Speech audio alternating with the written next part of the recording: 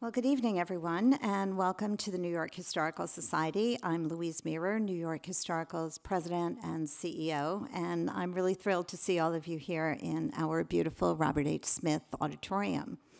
Tonight's program, Religion and Gender, the Good, the Bad, and the Future, is part of our continuing series this month for the 8th annual Diane and Adam E. Max Conference on Women's History. The conference was the brainchild of Diane Max and her late husband, Adam.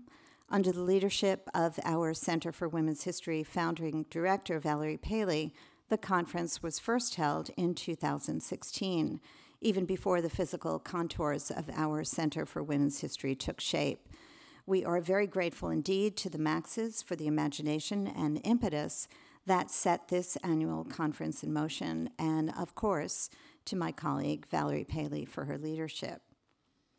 The Center for Women's History is the first such center of its kind within the walls of a major museum in the United States.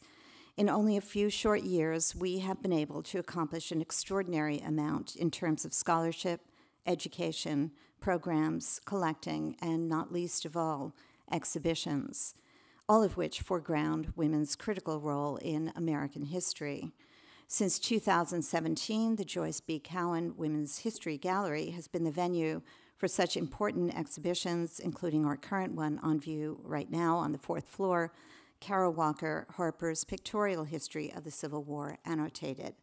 We're indebted to Joyce Cowan for her visionary support.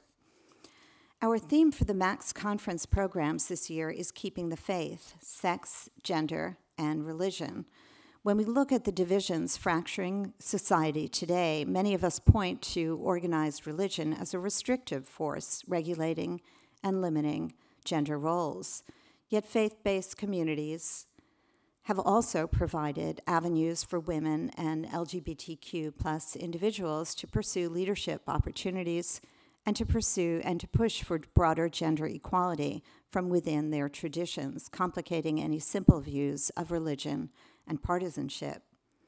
The many intersections of this topic are particularly important to New York Historical, not only because of the work of the Center for Women's History, but because of the ways we are expanding our institution's footprint to encompass larger issues of gender, as well as to welcome the American LGBTQ plus Museum into its first ever physical home in our new wing, which will be completed in just a few years. The museum's executive director, Ben Garcia, has joined us this evening, and I want to recognize and thank Ben for his colleagueship. Thank you, Ben. Now then, to our speakers. Mitchell Gold is best known for creating Mitchell Gold plus Bob Williams, one of America's most prestigious and best-known home furnishing retailers and manufacturers. Over the past 25 years, he has also advocated for LGBTQ plus and children's rights related to religion-based bigotry.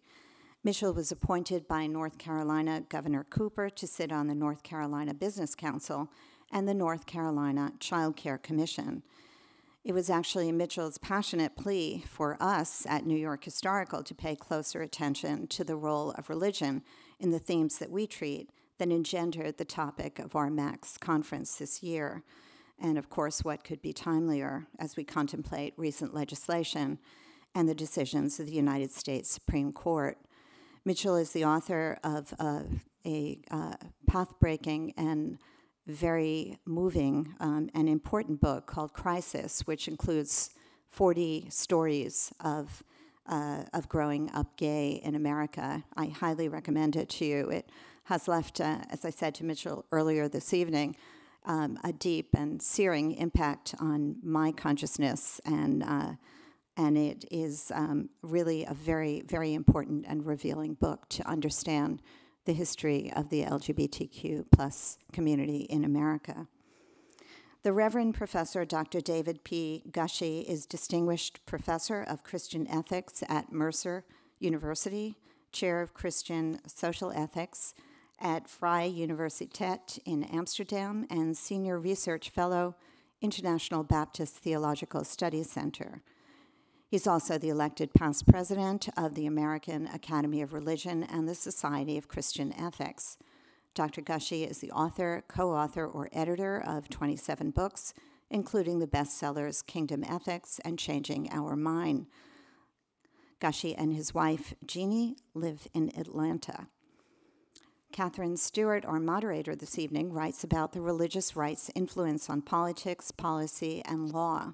Her latest book, The Power Worshippers, Inside the Dangerous Rise of Religious Nationalism, won first place for excellence in nonfiction books from the Religion News Association. Her work appears in the New York Times, New Republic, and others. As I yield the stage to our distinguished speakers this evening, as always, I want to ask that you please make sure that anything that makes a noise like a cell phone is switched off. And now, please join me in welcoming tonight's guests. Thank you.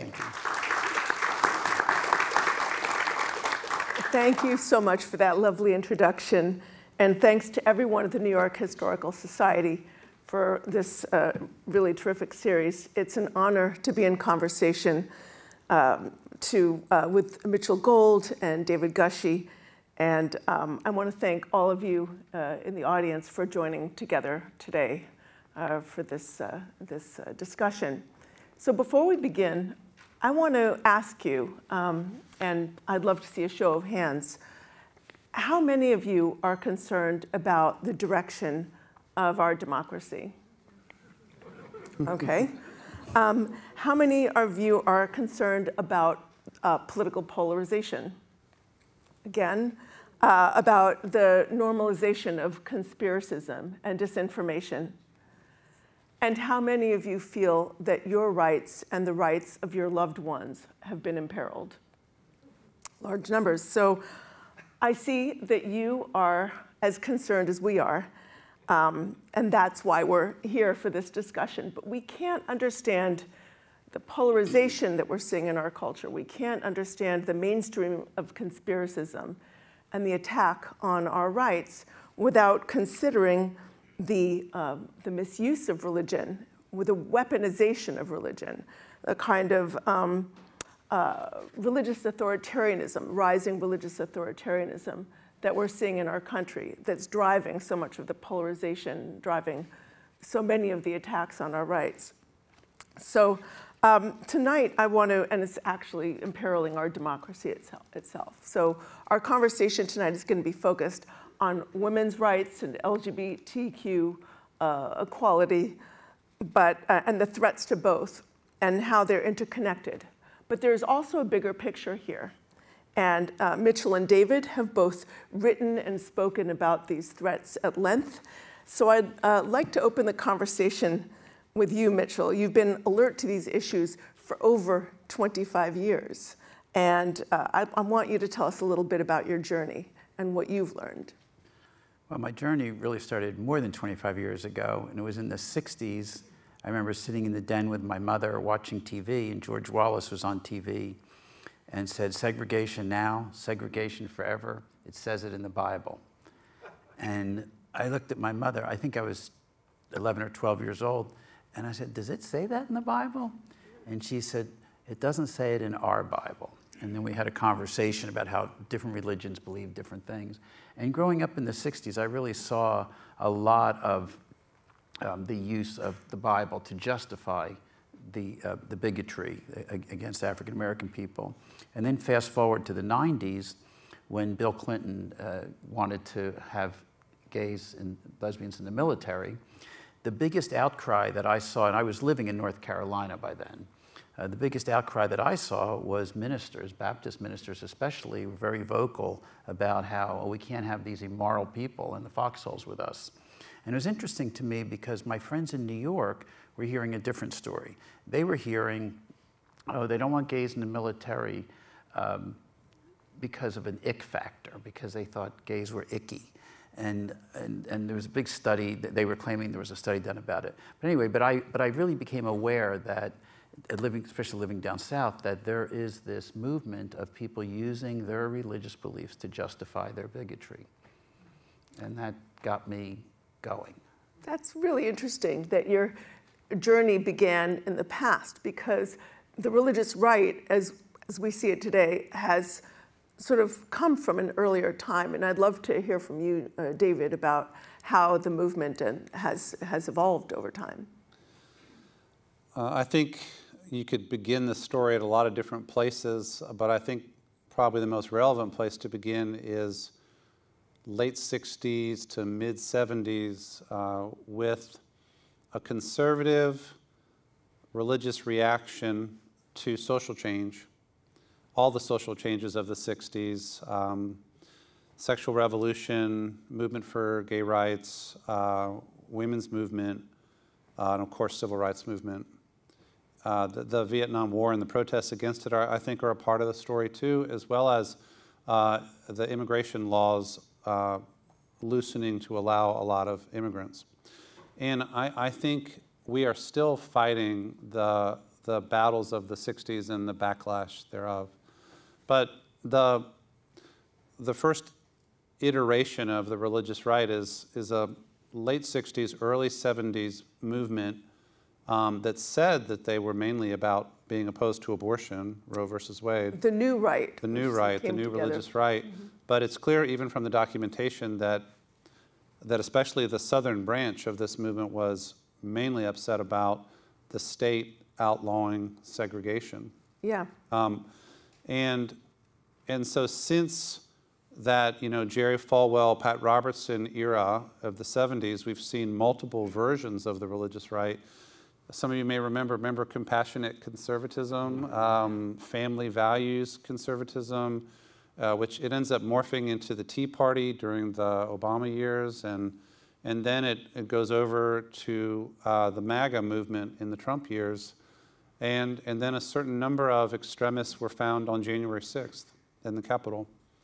So I would say it is a reactionary and authoritarian movement that you can trace at least back to the 60s, and it's a major factor in our public life today. Thank you. So it's a kind of hyper-conservative counter-revolution, as it were. Yeah, that's the way I think they would see themselves, as counter-revolutionaries in apocalyptic battle to fight for American society as they want to see it.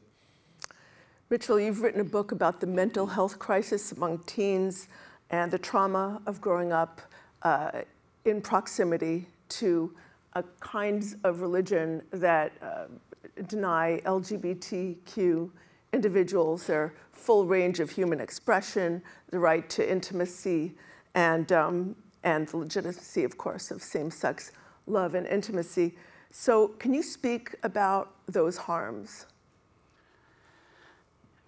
In a very real way. There's a lot of statistics out there. LGBT kids are 8 times more likely to suffer mental anguish. They're 8 times more likely to do drugs and abuse drugs to kind of soften their pain, more likely to have suicidal thoughts, more likely to commit suicide. And I like to say, I don't know exactly what the statistics are, but I can only tell you from my own personal expression, my own personal experience, growing up in the 60s when homosexuality was against the law and it was considered a mental disorder. It was a really, really tough time for me. And I remember back like yesterday sitting in Mrs. Haberman's class in 6th grade reading Leviticus.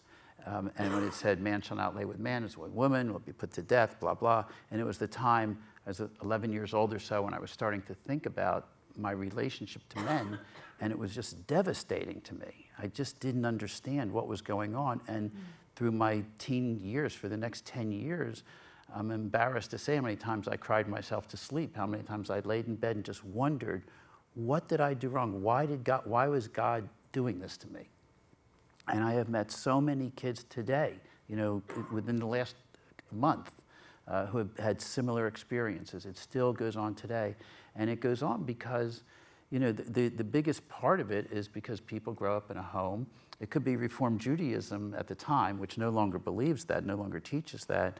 But when you grow up in a home where you're taught that you're a sinner, that is the thing that can break a kid's back. And I think that to me is really the goal, to get LGBT off the sin list. Yeah. If we can do that, we will solve a mental health. In fact, at the end of the book that I wrote, I said, there's many things that are difficult to solve in life. this is easy to solve. Change that teaching, the mental anguish, the mental health issues will substantially demise. In order to do that, of course, we have to shift this idea that there are sort of hierarchies of humanity, you know, and the idea of hierarchy has long been a feature of the religious right. We can look back to the era of slavery, in fact, when pro-slavery theologians like Robert Louis Dabney, James Henley Thornwell called slavery God's established order. We can look to, they called the slave system ordained by God, and many leaders of major denominations either tolerated enslavement of human beings or promoted it. Not all, of course, but the leaders of many major denominations. And we can see a through line to the era of segregation when Bob Jones Sr. Called slavery God's established order and said, you know, segregation is scriptural.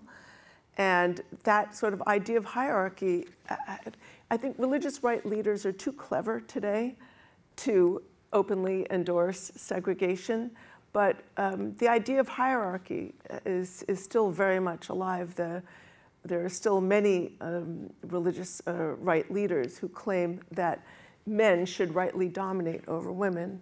That they talk about how that's sort of a God's established order, and they sometimes give it a kind name like complementarianism. They say, oh, men and women are equal in God's eyes, but they have different roles, which always gives the male power over the woman. So, and of course, the hierarchy of sexual orientation, you know, is an extension of that in many ways. So, David, I'd love to hear you talk a little bit about male headship, and I'd also like to hear you talk about some of the wonderful writers like Kristen Kobes-Dumay and Beth Allison Barr, who are really pushing back. 30 years ago, I was at a seminary teaching as the very beginning of my career, and when I entered that school as a junior professor, I told them I believe that God's plan is for men and women to be equal and for there to be no distinction in terms of what roles women can occupy. In other words, if a woman is called to be a pastor, then women should be able to be pastors, and just like men. And in the summer of 1993, that was an okay position, and I got hired. And a year and a half later, that was ruled an inappropriate position, and I was not going to be able to stay. This immutable doctrine changed in a year and a half, you know, during the time that I was there under new leadership. And that has not gone away. The idea that God set up a world in which men are supposed to lead in family, church, they don't say in society as much anymore, but it's meant. And women are supposed to graciously submit in all arenas. That is now doctrine in the Southern Baptist Convention. It's in their doctrinal statement and in some other denominations too. And the theological basis for it is, well, one basis of it is the idea of male headship based on one verse in the New Testament, where the men are like the head of everything and the women are subordinate. There's a whole lot of us who are fighting hard against this and who argue that this is not only a misreading of how God set up the world, but it also has documentable, damaging effects in relationships, in families, in churches, in every place. These two writers who you mentioned who are really admirable, Kristen Dumay wrote a book called Jesus and John Wayne that everybody should read. And she documents what essentially various expressions of toxic masculinity in the evangelical subculture. And Beth Allison Barr wrote a book about the long history of Christian teaching about gender roles and shows that it hasn't been a part of Christian doctrine over 2,000 years. There have been various opinions and various expressions. And so there's historical work being done. There's other kind of work being done. But I mean, I put out a tweet today saying, I oppose patriarchy, and here's a chapter that I wrote about it, and somebody went on there to say, you'll never win this fight. God's ordering of creation will never be changed. And that's how it's looked at, and it's a real thing.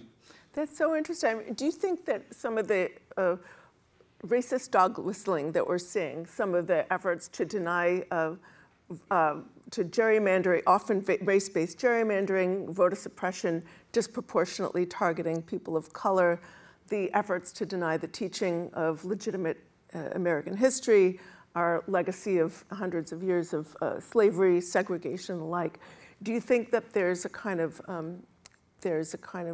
covert theological justification there, or do you think that it's more of a kind of just about power? There are writers on the Christian right who have openly said that they believe in a racial structuring and hierarchy in which the white race is preeminent. It's more often, it's not nearly as like, it's not the explicit doctrine like I just described, the male headship thing. It's more often more subtle than that, at least in public presentation. But I think that a major factor in American culture right now is a pushback against a genuinely multicultural society in which everybody has an equal place at the table. And it is interesting that when Barack Obama was elected president, the Christian conservative world went crazy with resistance of sometimes the most obnoxious type. So I think a lot of what we're dealing with in our society right now is an unwillingness to really grapple with a deep structure of thinking in which the idea is that white people are supposed to be in charge. Yeah, it's really interesting. And I think in order to sort of achieve the political goals, sometimes there will be a focus on an issue that, frankly, it's, the movement, litigates the traditional culture wars, issues like abortion, same-sex marriage, and the like, but they'll create new culture war issues in order to, draw people into to support their movement. If I could say one thing I noticed in talking to some folks local to where I live, what a lot of them are really afraid of is that if everybody has equal rights, then the people of color are going to treat these white folks the way that the white folks have been treating them. And it's a very real thing. I mean, they are concerned that they're not going to be treated nicely.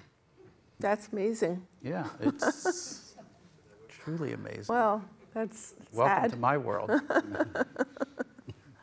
So the religious right is not just about a set of ideas. It's a leadership-driven political movement that operates through the courts. It operates through state legislatures. And again, it sort of crafts culture war issues and also litigates the old culture war issues. And I remember I attended a 2014 or 2015 gathering of religious right leaders and strategists and allied politicians.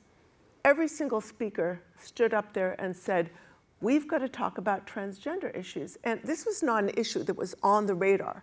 For most people in America, this is certainly not an issue that was coming up from the rank and file. But they were sort of creating this new issue because it was a way for them to, create an identity issue that everybody could get upset about or whatever, and also to pretend that they were defending women's rights, defending women while they're seeking to strip away women's rights in the most fundamental ways. So Mitchell, you've been tracking some of these initiatives. You've been tracking how these sort of don't say gay and anti-LGBTQ bills have been working their ways through state legislatures. And I want you to speak to that a little bit, what you've observed. Well, for one thing, I think there's like over 300 pieces of legislation now in America that are going to affect transgender people. Mm-hmm. And I have to tell you, my blood just boils thinking about this because it's so disgraceful. And a lot of these folks think, I do believe sincerely that a lot of these folks think they're doing a good thing, but they really just don't understand what transgender people are all about. And the leadership kind of sees it as this tool to gain power. Exactly.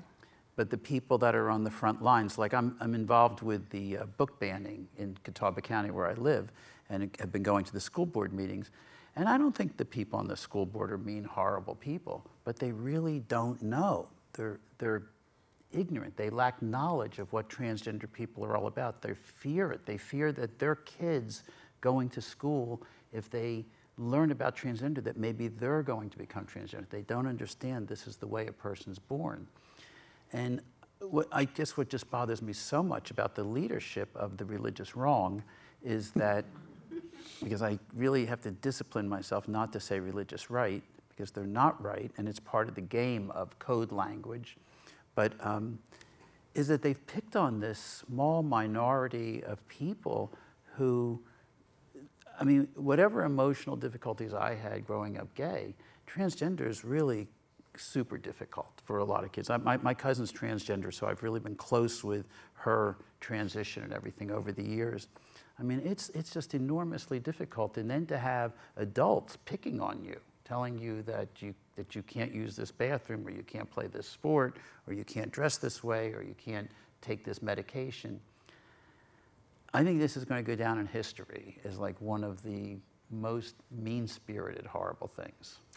David, you were speaking at some point about the use of eliminationist language. We're starting to hear a lot of very sort of extremist language around some of these issues. I am increasingly alarmed about, I mean, eliminationist, that term is used in Holocaust studies to talk about when rhetoric or policy becomes and reaches a point of such extremity that the idea is this group should not exist. This phenomenon should not exist. It must be eliminated, can easily morph into they must be eliminated. And so I also think, I've noticed this strategy for a lot of years on the Christian right. I think that the Christian right continually loses battles like gay marriage, for example, and when they lose, they just get angrier.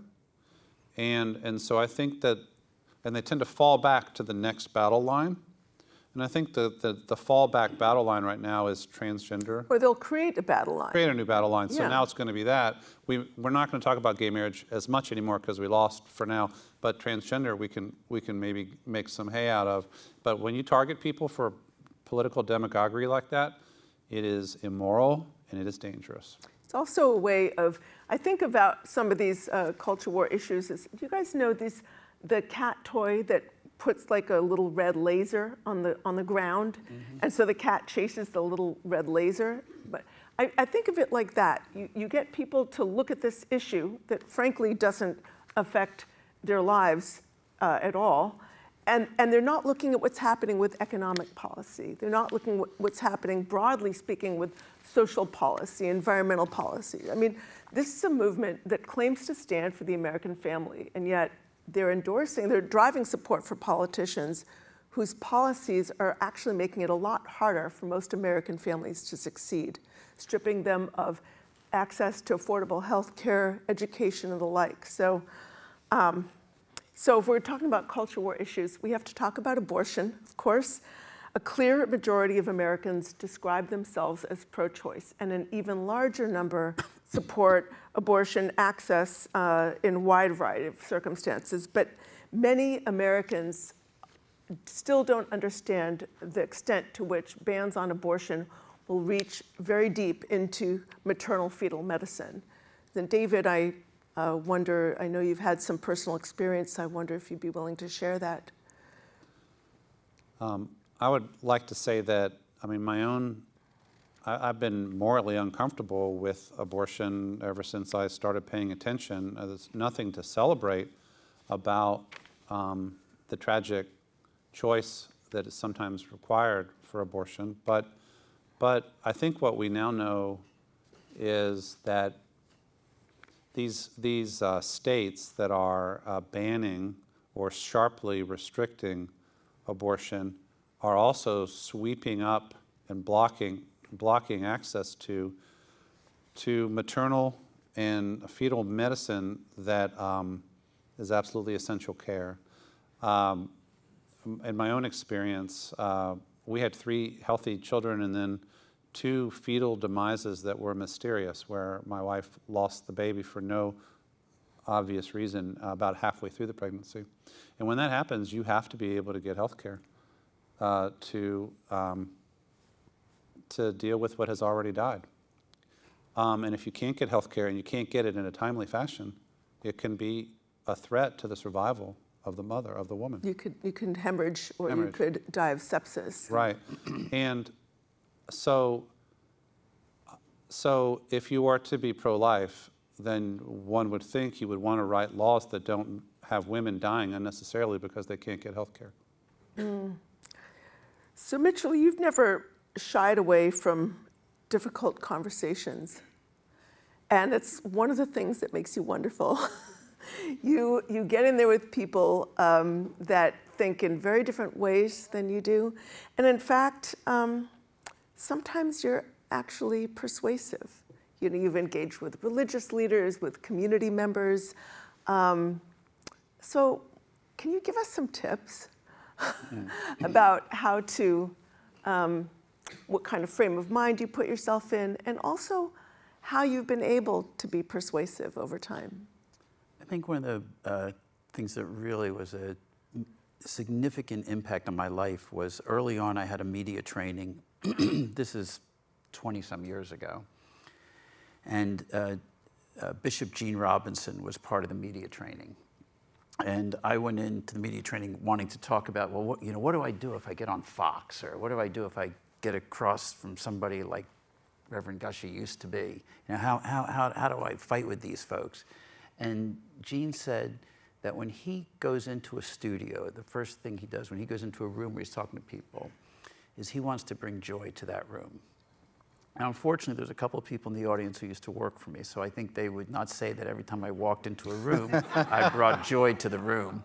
But in these instances, when I get into it, I go from the position that I've learned that so many of these folks, they just don't know what they're doing, for they know not what they do.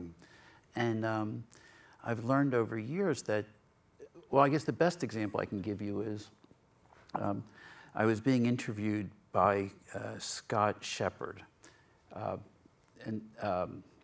when I started Faith in America, when I started this organization. And we're in Union Hall, train station in Washington, and we're talking big, gruff guy, 6'2", you know, football player type.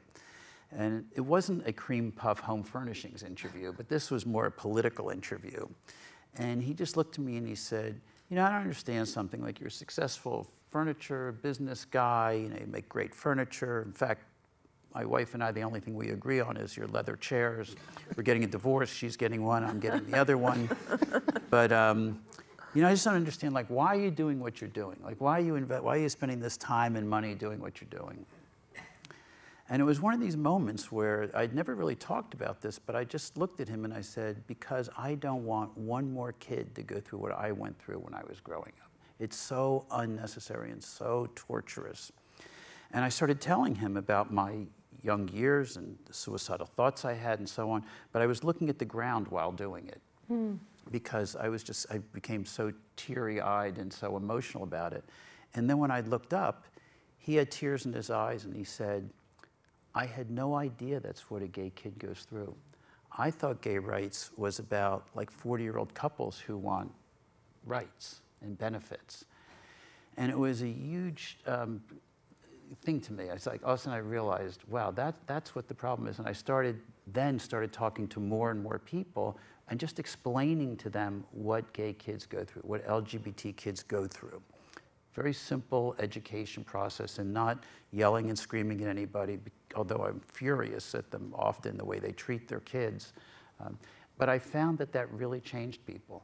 In the community where my factory is, it's 37,000 people, 14 traffic lights, 92 churches, and 3 of those churches are not fully affirming, but at least they're welcoming, and they don't teach homosexuality as a sin and stuff like that.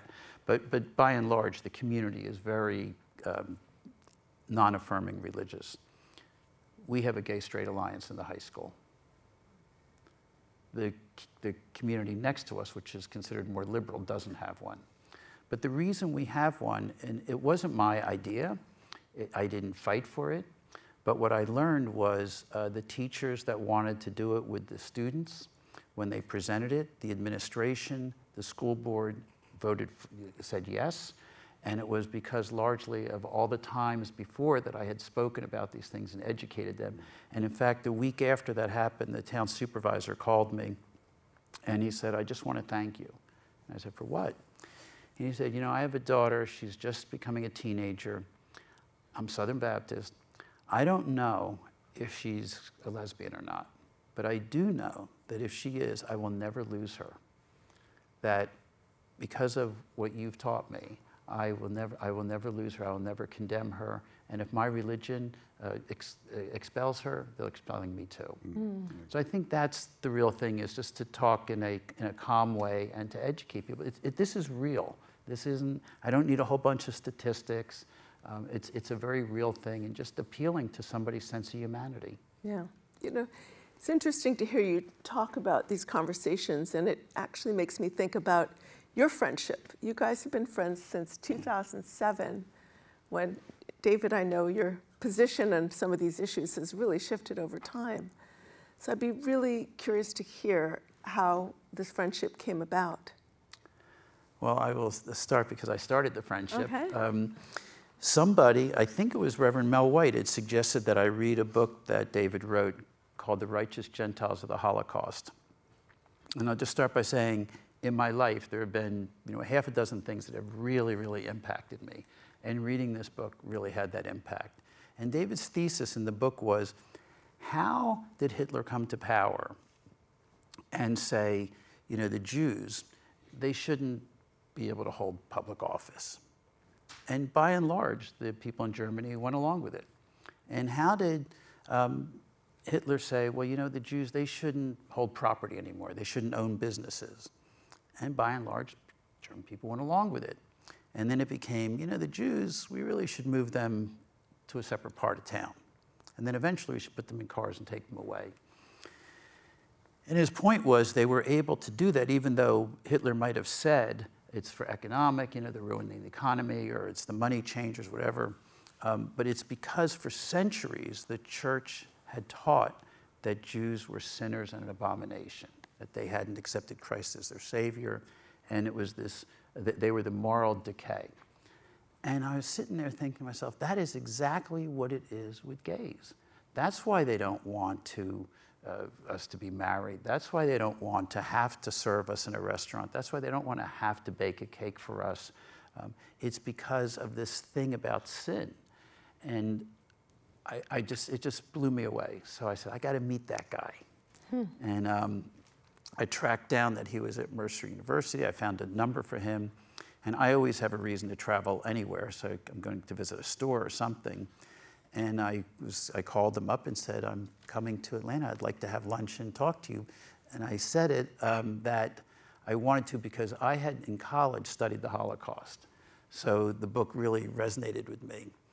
And then during the course of lunch, I don't know if you remember this, I said to you, after we talked about the Holocaust and your book and stuff, and I said, you're a really nice guy. And then with Bob Hope comedic timing, I just waited. And then I said it again. I said, no, really, you're a really nice guy. And it kind of surprises me because the things you say about traditional marriage, because I'd read some sermons or something, so the thing that when you tell a 15-year-old kid that they can't get married, that they can't have, they can't look forward to that intimacy, not just sexual intimacy, but the intimacy, the emotional intimacy, that's devastating to a kid. That's why kids jump off of bridges. That's why kids hang themselves in a closet. And David just looked at me and said, well, I love LGBT people. I don't want to hurt anybody. And I said, I know that. I'm different than most other gay advocates. I'm very straightforward about this. I want people to understand the harm that they're causing.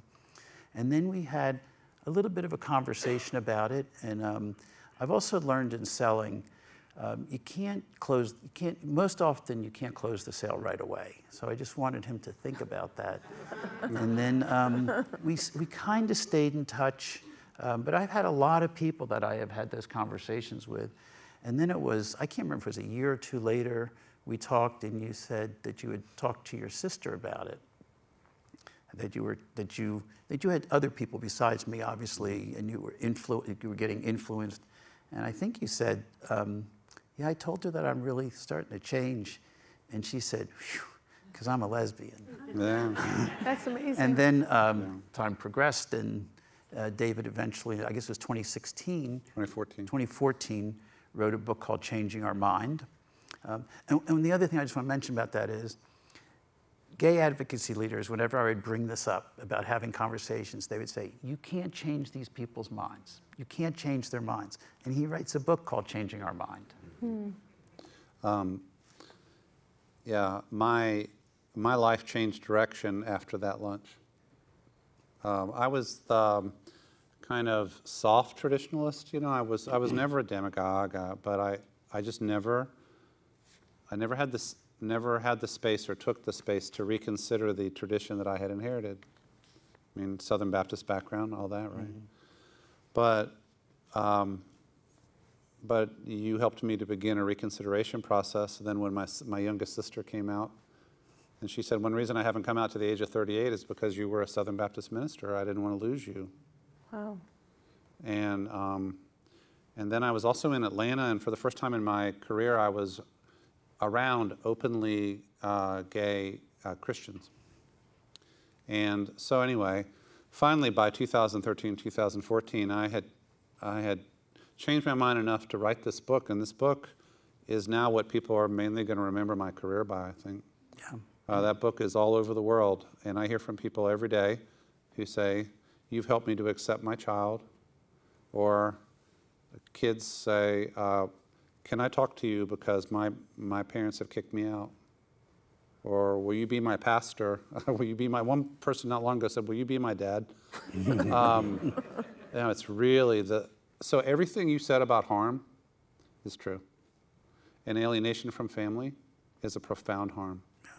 And so I am now a fierce advocate to end this tradition of contempt, to no longer heap that harm on people, and to keep families together. And so I want to say, it could not have happened without, I'll put it this way, God bringing you into my life at the right time.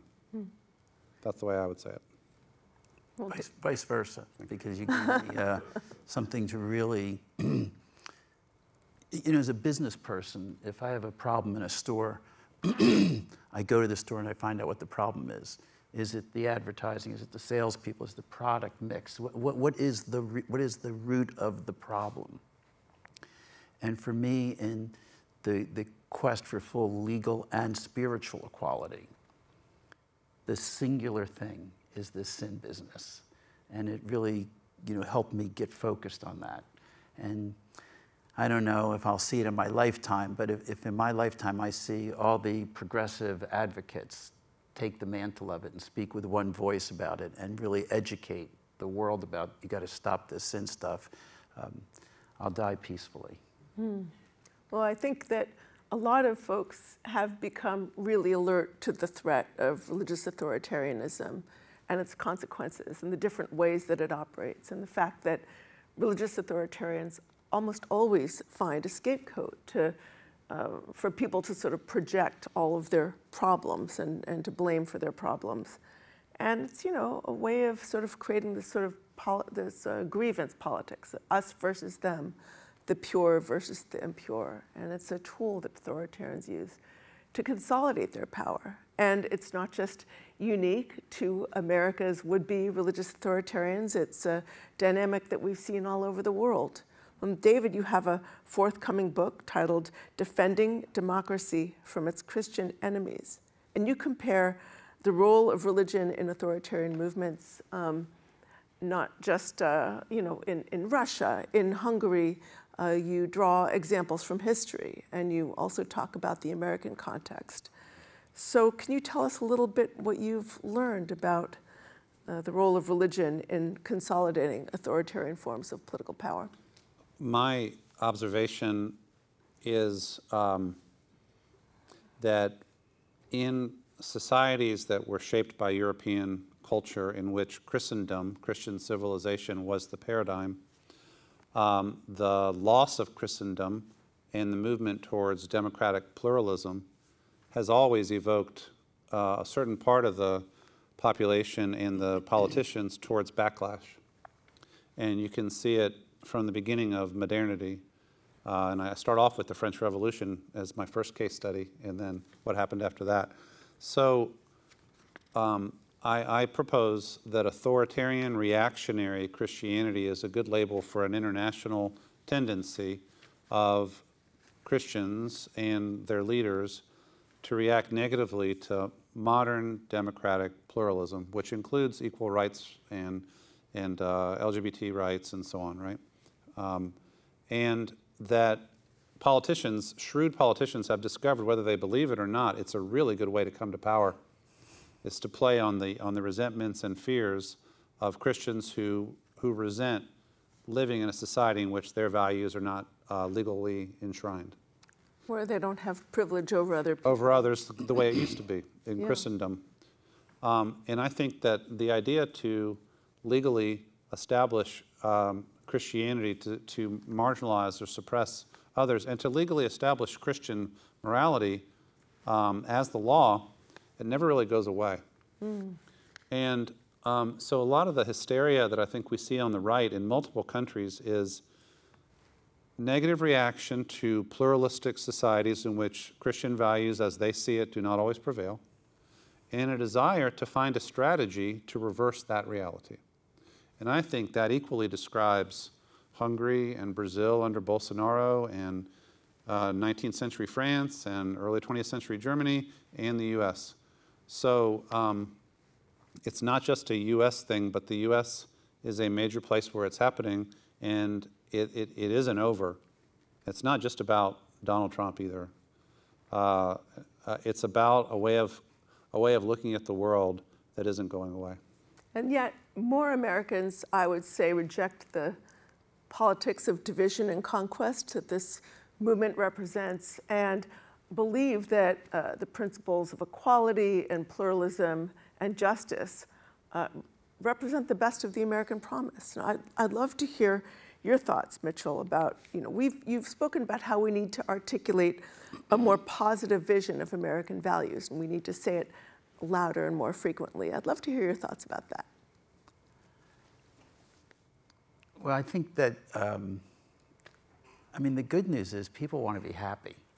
And, whenever I'm talking to a family that has well, especially a family where they think their child is gay, and then I say to them, if you think it, just make sure that the home life that you're creating says to that kid that it's okay. Like if you see a gay couple, you could say, oh, isn't it nice if those two found each other? But creating this environment of kindness is really the road to it. Yeah. Pretty simple, isn't it, in some ways? We have to have more kindness. It's just, gosh, it's just so impossible. But I think this school board experience for me has been really interesting in the past few months. And I've made it a point to meet especially the school board members who are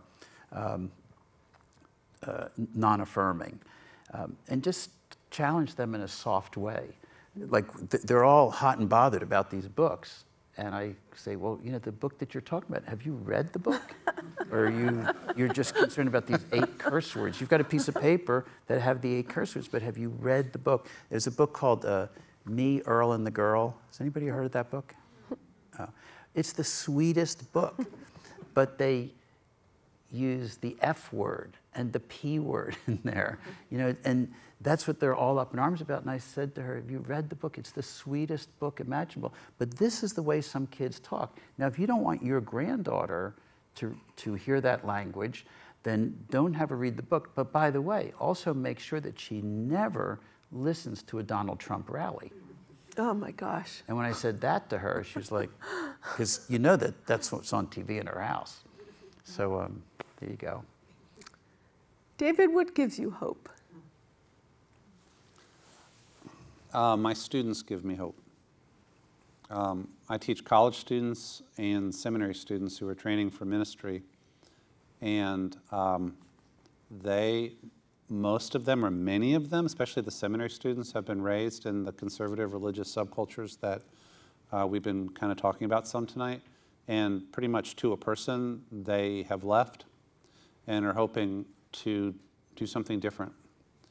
So I see there's going to be a lot of churches and nonprofits and other ministries that are led by these post-evangelicals, and they're going to do good work. And inclusion and justice and kindness are non-negotiable values for them. And a lot of religious leaders are also standing up as well. Right. There is a robust counter-movement to this right-wing politics and Christianity, and I'm around such folks all the time in academia and in church circles. So it's a substantial struggle, but there's a lot of folks out there.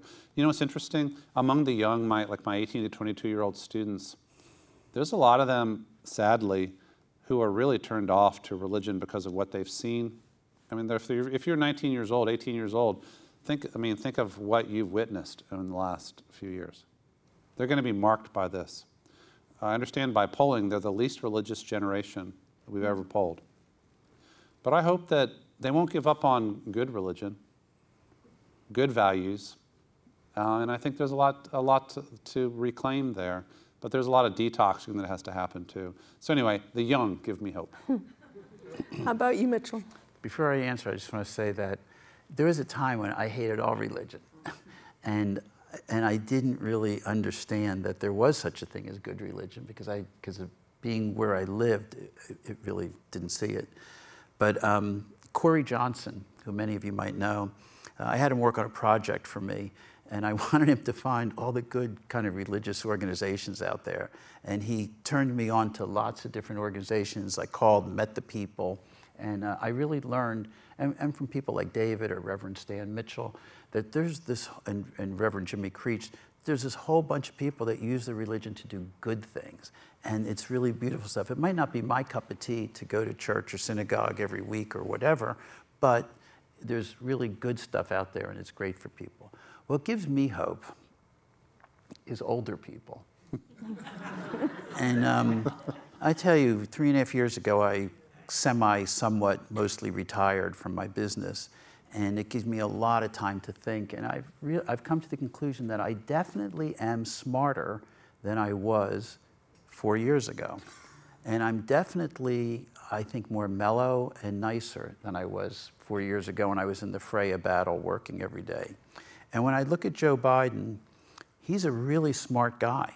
And he's learned a lot. I mean, just this thing, this coalition that he's put together in Ukraine, that is no easy thing to do, and he used his wisdom to do that.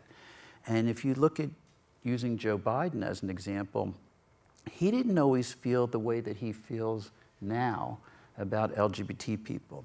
He would not have 20 years ago been an advocate for transgender kids the way that he is now. There's a lot of older people that have a lot of wisdom, and from David's not older, but I'll call it some younger middle-aged, to... You're a very nice man, thank you. To Tony Campolo, who I guess in his late 70s... He's in his 80s now. Yeah, but in his late 70s made a significant change. He's a big figure in the evangelical world. I come across a lot of older people who are more mellow and are more accepting. Listen, thank you. That's old and the young, and there's hope out there, and hope is in the struggle, and it's wonderful to be in conversation with you both. So thank you so much, and thanks to everybody here for joining us.